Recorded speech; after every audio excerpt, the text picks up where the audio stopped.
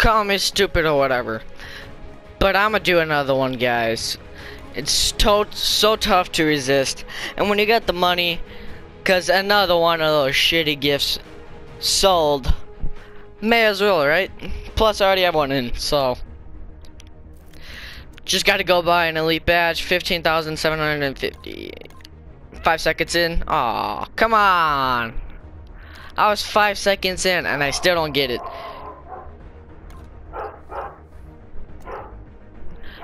Man, what the fuck's wrong with that dog?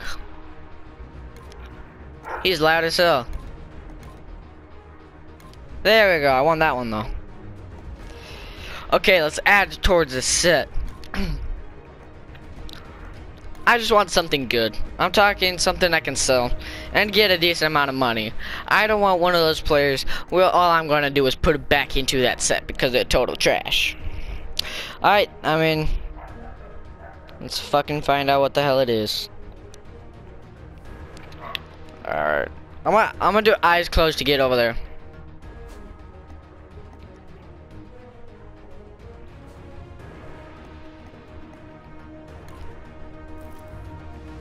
Okay, I'm there. Hand over my eyes closed.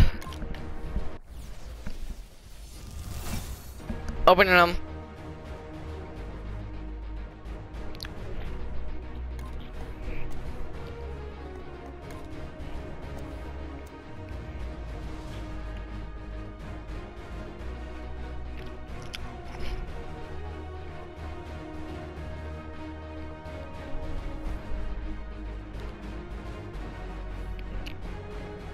I'm debating if I should keep him.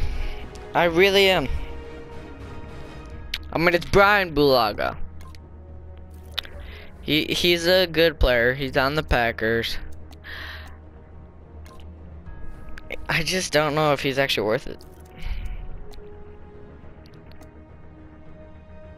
Yeah, I think I should probably sell him. I mean, it goes for 16,000 coins. And he won't affect my team overall. I know that, so 16,000 coins it is, which is not that bad. I'm gonna push them for a little bit more because someone posted them for pretty cheap, and then another one has several hours before it even comes into play. I'm gonna post them for that much. Alright, guys. I'm also gonna quickly post this for a ton of money. One already sold for 25k, another one sold for 25k. That's how I was able to do this. So I got 50,000 coins back, and I only spent like 17,000 each for these. 50,000. But I'm still down. I really am. Which is why I'm keeping open up these large quick sells, or player packs. I mean, elite player exchange. Large quick sell wouldn't be that bad though.